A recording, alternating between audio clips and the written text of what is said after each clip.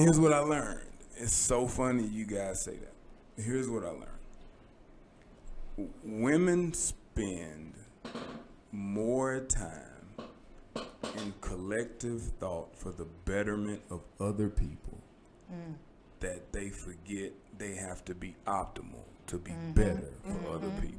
Yeah. So I get women at the end, like, well, ain't no more rubber on the tires. The oil ain't been changed in 7,000 miles.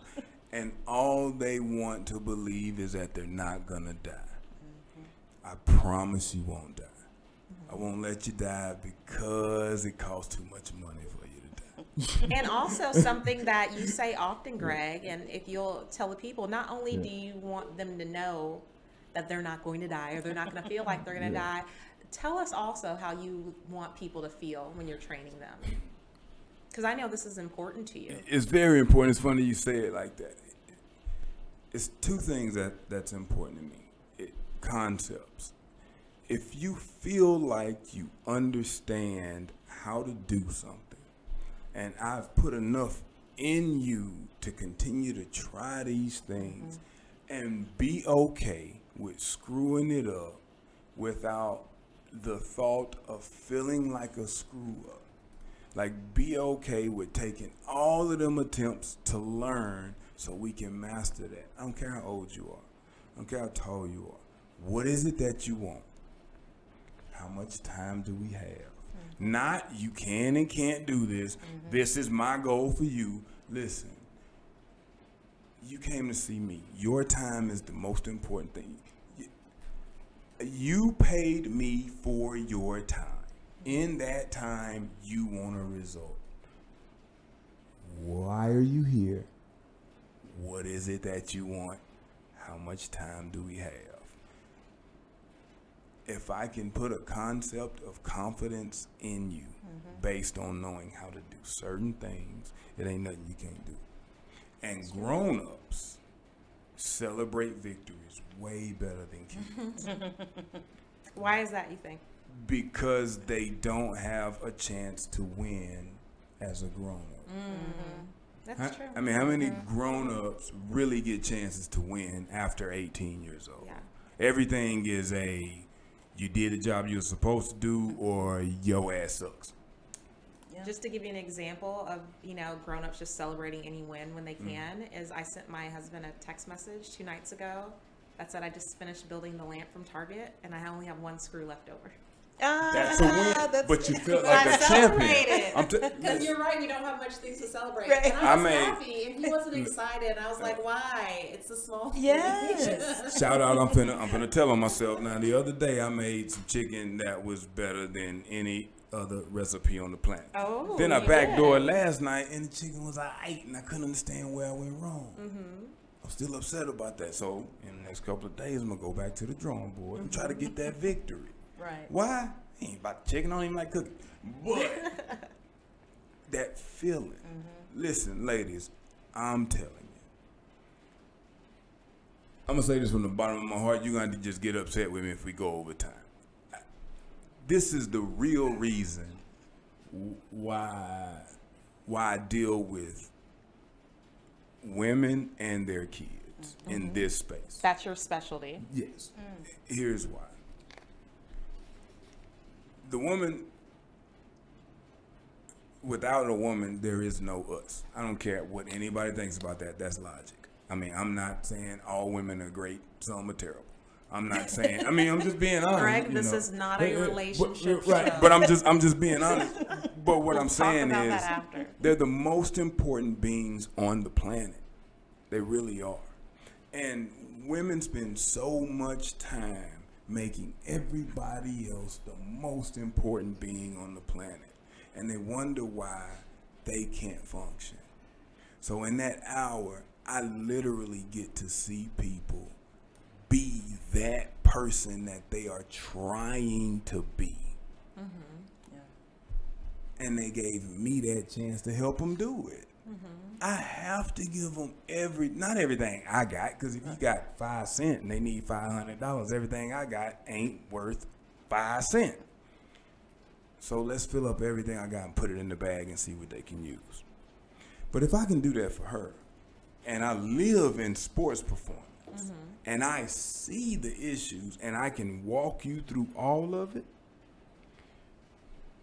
would I be wrong for not at least attempting to give you an opportunity to get an opportunity? Somebody gave me one.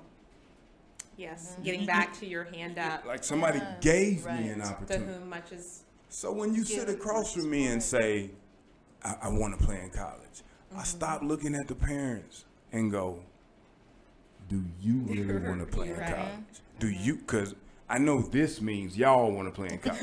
But because if you really do, I know how.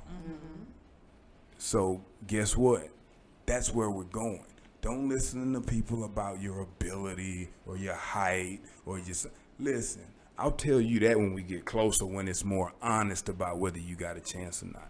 But I know it's divisions, it's hundreds of schools everywhere for you to take that 4 years of tennis, golf, soccer, volleyball, football, and become a better human being.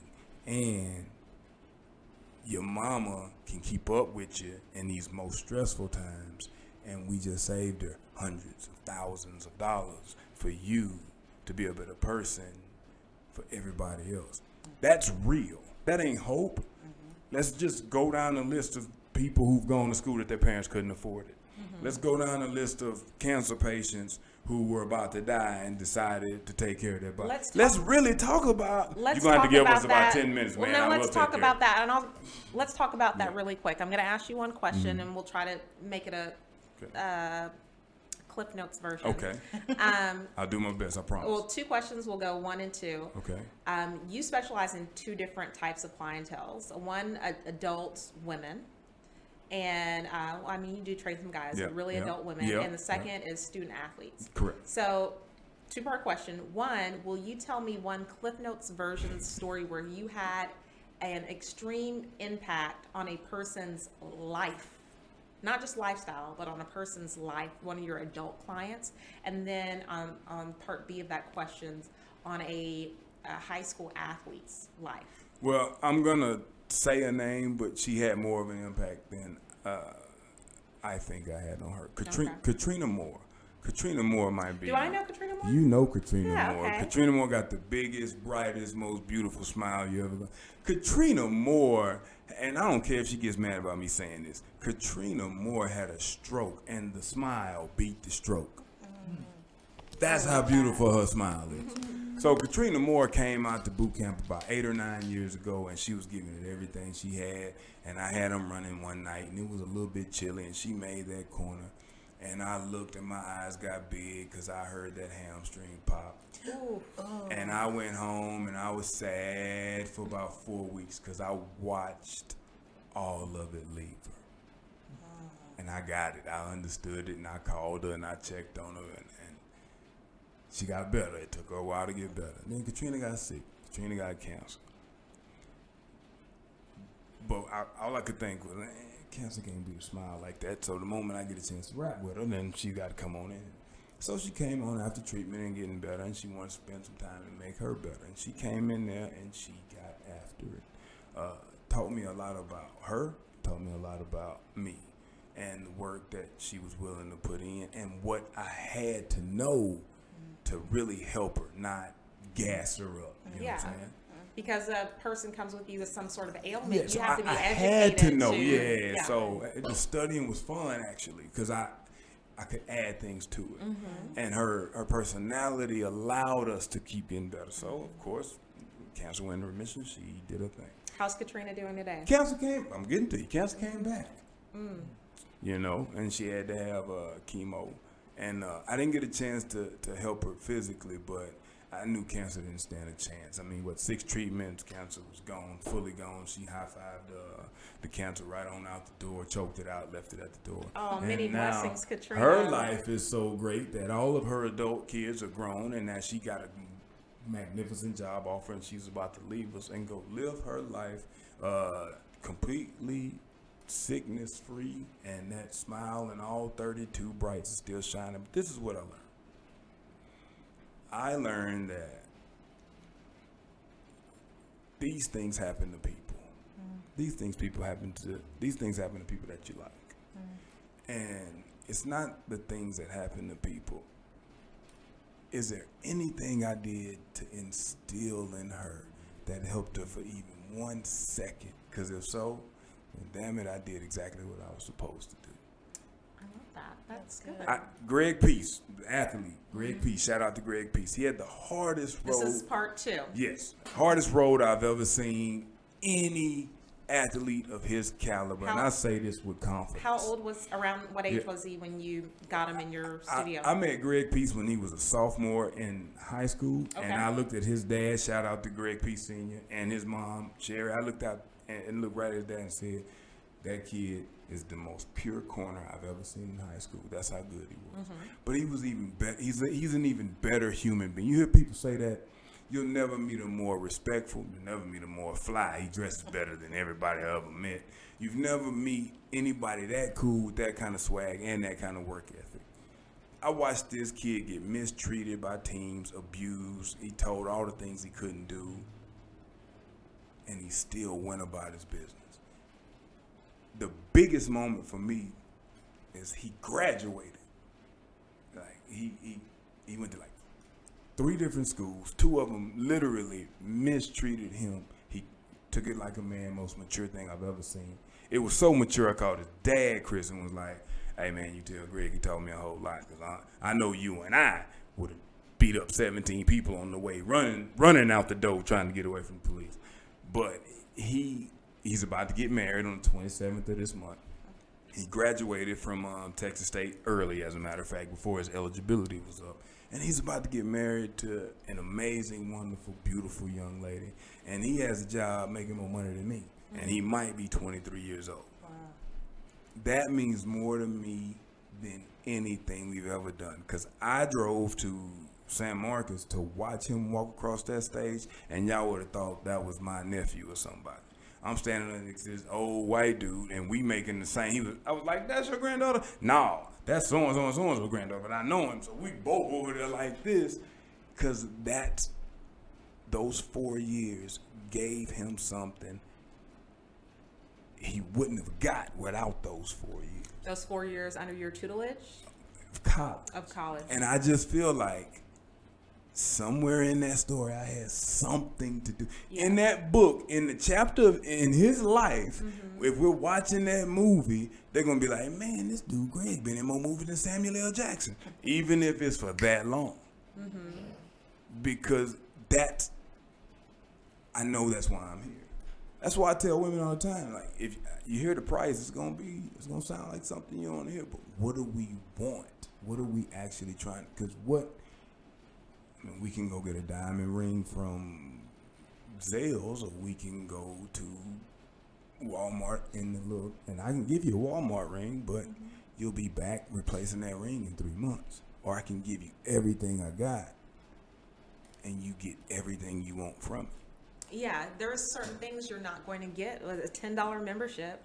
That's what you're going to get. You slide your card through, go get on a cold, dirty piece of equipment by yourself and do your thing. And if that's what you want, some people want that. I don't want a trainer. I don't want to be bothered. I don't want anybody here. I don't want to shower, or whatever the case may be, And then some Can we get people, 4 minutes? Or is that too much? Some people want help. Yeah. They want premium help. They want exclusive access. They want you to call them, text them. They want education. They want nutrition. They want you to know that they have cancer and that they have to be treated differently, and the supplements that they have to take are different than the supplements someone would take if they were postpartum or prenatal. They also want you to know that they and you pay for that. That they ain't handicapped. They ain't I'm going now. Listen. I ain't gonna treat you no different. I'm gonna treat you the way you're supposed to be treated to get you where you want to be. Yeah. Right. But you ain't no baby. There is no sympathy. I live in a place of empathy, but I don't feel sorry for you. We're in here to get something done, because sorry kills both of us. Yeah. We don't have time to be sorry. We got time to get to a certain spot. Grace, so what's on the line? It looks a little different today, but you have quite a few comments.